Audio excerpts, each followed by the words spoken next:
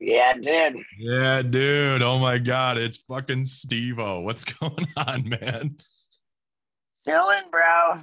Well, hey, I'm Ned from Rock 108. I'm at a radio station here in Eastern Iowa. Dude, it is more than an honor and a pleasure to be talking to you, man. I've been watching you since when it all started. When it all fucking started, man. Well, thanks, dude. I appreciate it. Yeah, man. Of course, you got your show coming here, Eastern Iowa at the Paramount Theater, July 10th. It's the XXX Rated Bucket List Tour. You're bringing it here, and yeah, I'll be there, man. I got to see what you have in store for this show. Brad, dude, it's gnarly, man. It literally is triple X rated, because there's one scene where I'm completely naked with another man strapped to my back, vigorously jacking off, and I actually time it so that when I blast, I'm simultaneously falling out of an airplane. I call the stunt skyjacking. And it's so utterly ridiculous, man, that I consider it the crown jewel of my entire career. And there's stunts I did for this tour that are completely illegal. Mm-hmm. Like I got a medical professional in disguise to administer stolen general anesthesia drugs while I was riding a bicycle. What? Good God, yeah. man. And I got another medical professional in disguise to put a 4-inch needle into my spine to inject a drug into my spinal cavity to render me paralyzed while I was in a full sprint. No. It's like you basically got yourself an epidural when you were pregnant. 100%. Yeah. 100%. I think that's technically what it is. Yeah. It's a drug called chloroprocaine, and they inject it into your spinal cavity. Oh my God, man. I mean, I'm sure you've been asked this question 9,000 times, but where the hell do you come up with it?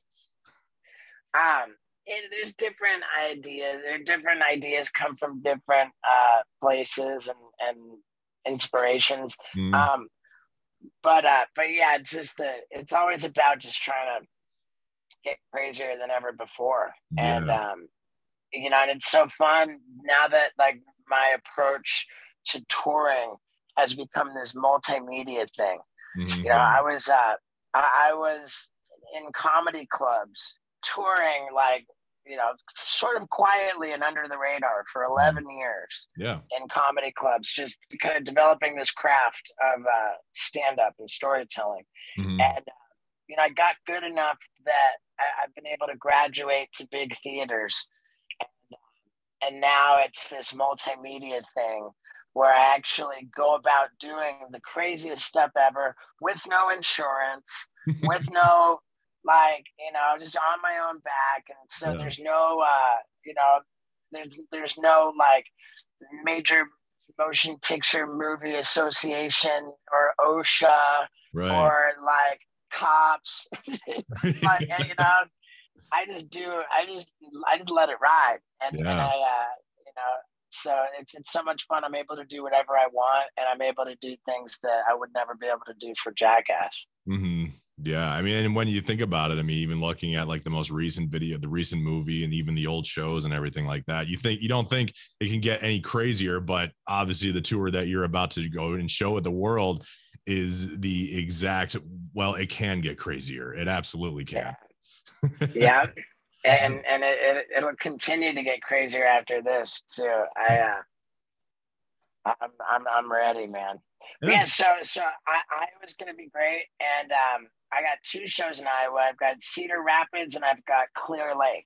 Yeah. You're going up to, I think in Clear Lake is the Surf Ballroom, I believe is what it's called. Yeah. And that's a historical place, man. If you know your rock and roll history, that's where the so-called rock died, is where, the Big Bopper and Buddy Holly and everyone died from the plane crash. And look at the puppy. Oh my gosh.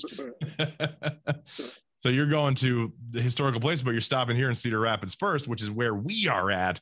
on July 10th in just a couple days, actually, which is pretty gnarly, man. Wow. Yeah. How about that? It's in 2 days. Yeah. Yeah. Shoot. Yeah.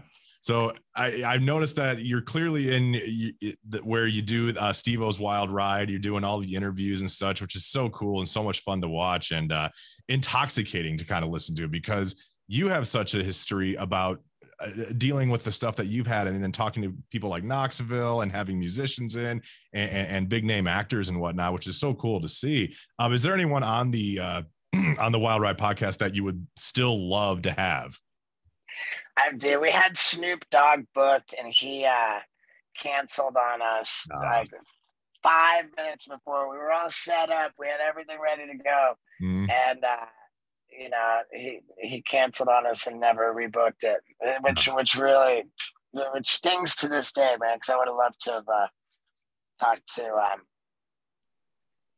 would have loved to talk to Snoop. Yeah, it's Snoop Dogg, dude. I mean, like, he transcends like time. Like, even rockers love Snoop Dogg. Even country musicians love. Even Martha Stewart loves Snoop Dogg. I mean, come on, man.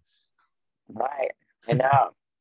So one of the recent things you said in a recent interview, I don't know where you were talking to or whatnot, is that you said that even you agree that you were a bad influence on kids in the early 2000s. And I got to tell you, man, I was one of those kids. I definitely, around that time, no doubt. I mean, this is Jackass in general, but I definitely put my friend in a shopping cart. I mean, who didn't?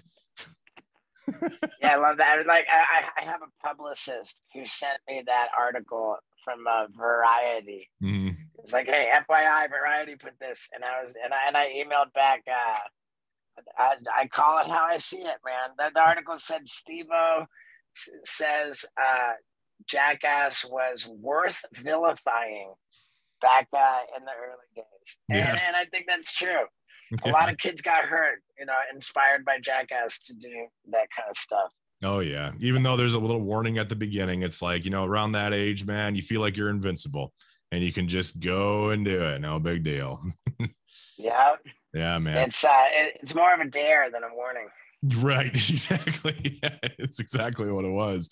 Man. Yeah. So even looking back, and especially with the career that you've had and obviously still going on with some of the gnarly shit that you're doing, do you think, like, in today's world, like with the availability of the internet and all this shit that's available now, you can do it. So do you think Jackass would be like as successful as today as if it was to come out in 2022 versus like 1999, 2000? It's an interesting question, man. And, it only becomes more interesting. Mm-hmm. Like, for me, when I came up, when I first started getting noticed, I had to duplicate VHS videotapes on video cassette recorders, and then physically walk over to the post office and mail these videotapes, to wherever. And there was no such thing as the internet at that time. Or maybe there was the internet, but there was not the capacity to play video on the internet. Yeah. So it was physically mailing videotapes to people who I thought might watch them. And by that measure, there was not so much noise to compete with. There was I think that had I been born 20 years later,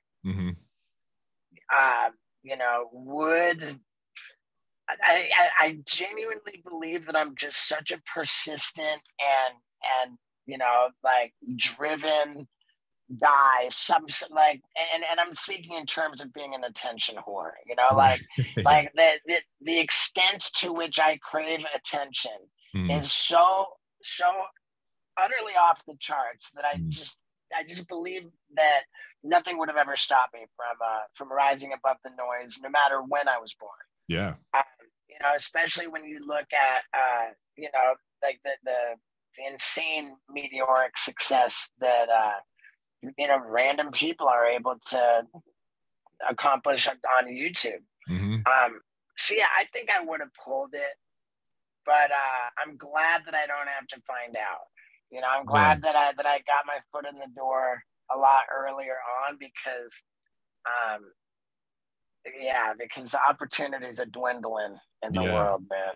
Because there's so many of them now. I mean, because of like Twitch and like you said, YouTube, and especially like TikTok, that seems to be a huge thing. I'm yet to really get on that platform at all, but it's just so easy for someone to just go in their living room and all of a sudden start, I don't know, reacting to videos. And then all of a sudden they're like making millions of dollars from just react videos. Right. I mean, dude, it's a crazy time in the world, man. It really is. Yeah, and it's cool that, I mean, like when you were mentioning about how you had to send in VHS tapes, I'm a huge guy for like physical media, so like VHSs and cassette tapes and vinyl records. So I'm just like, it's so humbling to hear like, yeah, I had to put it on a VHS tape and send it in. I'm like, those are good times, man. I mean, at the time we didn't think so, but nowadays you look back and you're like, that was kind of cool. Think about it. I mean, it was great, man. Like that's all we had at that time, and I remember thinking that, you know, we're all gonna be dead, but I'm gonna have these videotapes that can play after I die, making me immortal. You know, like there's a perceived permanence to it that that I was so just in love with. And then when Jackass came out, I realized, oh, footage isn't immortal. It's got an expiry date. Like the second it comes out on TV, it's old news. And then it's like, well, what do you got? What do you got next? Right. Yeah. And it became like the idea of establishing a legacy that was immortal really turned into a reality of just chasing this spotlight and this depressing, dark. That's like the, you know, I think a lot of people do understand that the idea of fame, you know, is a really dark exercise in chasing the spotlight, because, you know, like once you get a taste of it, it's the most addicting thing ever. And yeah, man, it'll drive you crazy, man. It'll make you nuts. Yeah, but and then like you were mentioning a little earlier about how you're always like kind of that attention guy. I'm kind of the same way. I always kind of look for like that big next thing, because it becomes that addiction in a way. It's like, you get that crowd that's excited to see you or whatever. You're announcing a band. It's just so cool to see like everyone react in that way. And so you keep chasing it. You keep chasing it. For sure. Yeah, man. So for sure. Again, July 10th. Paramount Theater, come check out Steve-O. And I got one last thing for you, because I know you probably got a busy schedule, so I won't bother you too much.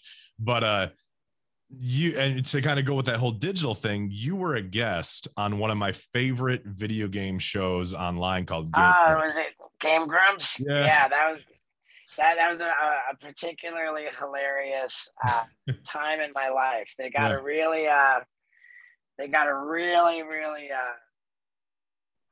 unhinged Steve-O on that interview. I remember. Pretty great. Well, hey, man, thank you so much, dude. I am looking forward to Cedar Rapids, and I can assure everybody the bucket list tour I'm bringing to the Paramount Theater in Cedar Rapids is absolutely insane. There's actually like legal waivers like posted around, because I'm legitimately afraid of being sued because there's the show's so gnarly. The footage that I screen during the show, I screen footage that has proven to be so messed up that I regularly have full-grown men fainting in the audience. Holy shit. It doesn't happen all the time, but we average one guy per show. Oh like on average, one full-grown man will pass out in the audience at every show. That's saying something, man. That is some, like you said, gnarly ass shit. So it's really, really gnarly. And I couldn't be more thrilled about it. Couldn't be more proud of it. And really stoked to come to Iowa. Heck yeah, man. July 10th in a couple days here. Get your tickets right now. CREventslive.com, man. And hit up my publicist too. Tell him I want you to have free tickets and meet and greet passes so I can say what's up after the show. Oh my God, dude, you'd blow my fucking mind if that. Oh I do that regularly. There's nothing unusual about it. My publicist like, hey, I just interviewed Steve-O. He wants you to have free tickets and meet and greet. Oh, that would be amazing, man. That would be an absolute pleasure, dude. Thank you so much. Come on, man. Well, I'll see you in a couple days, brother. Well, one quick. We have to take a quick picture for the blog. So you just have to do like a quick still shot. So in 3, 2, 1. All right, cool, man. All right, brother. Take care. Man. All right, later, Steve.